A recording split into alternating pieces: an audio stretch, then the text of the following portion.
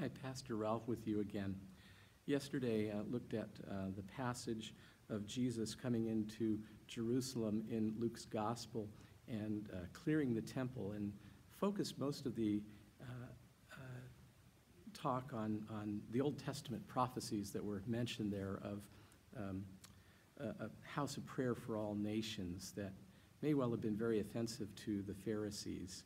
You're going to quote this to us, Jesus, as to what you're doing and why you're doing. And likewise, a second piece, and you've made it a house, a den of robbers. Well, let's take a look at the den of robbers and then look at the temple a little differently, perhaps, as a way of connecting the temple with us as well. So out of Jeremiah chapter 7, these words, "This is the word that came to Jeremiah from the Lord. Stand at the gate of the Lord's house and there proclaim this message.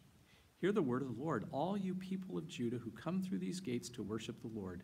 This is what the Lord Almighty, the God of Israel, says. Reform your ways and your actions, and I will let you live in this place.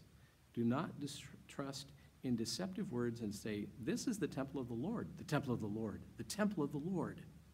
If you really change your ways and your actions and deal with each other justly, if you do not oppress the foreigner, the fatherless, or the widow, and do not shed innocent blood in this place, and if you do not follow other gods to your own harm, then I will let you live in this place, in the land I gave your ancestors forever and ever.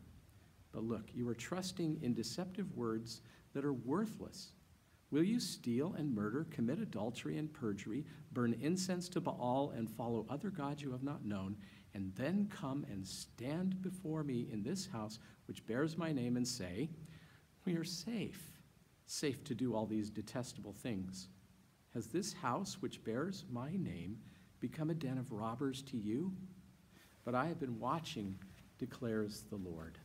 I have been watching, as if God could not or would not see all that we do. That's one of those reminders for us, isn't it? God really does see everything and know everything, and still loves us, and still calls us and invites us and redeems us. Well, I want to look at this quality, perhaps you'd say it's hypocrisy on the part of the Pharisees, that they're upset with Jesus and they want to kill him, but what he's doing is actually calling them to repentance, to come clean, to be honest and open about what is going on in the religious practices that they engage in and what God is calling them to do. Well, if that was a significant matter in Jesus' day for the Pharisees and the temple, think about you and me as being temples of the living God and what is supposed to be going on inside of us. Our love for God, our worship for God, our love and service to neighbor, our mutual love in the body of Christ for one another. And you think about how horrible it is if we give up all of those kinds of things and come away believing, but it really doesn't matter how we behave and what we do. And Jesus was very clear in his final days in Jerusalem with some significant teachings that pointed towards the kingdom and ultimately pointed towards a new life and a new way of being. One of the marvelous and powerful references to us as the body of Christ in the New Testament is a temple of the living God.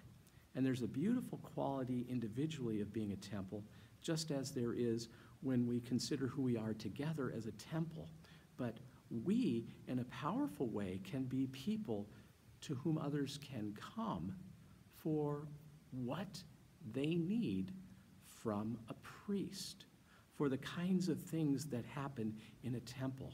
What happens when someone comes to us who is heavily burdened with sin and difficulties and asks for our help, and we invite them to unburden themselves, to offer themselves to God. If we become a vehicle, a way for them to come to God, if we pray for them as deeply committed disciples of Christ, think how restorative that can be. Well, we have a high calling as the Pharisees did.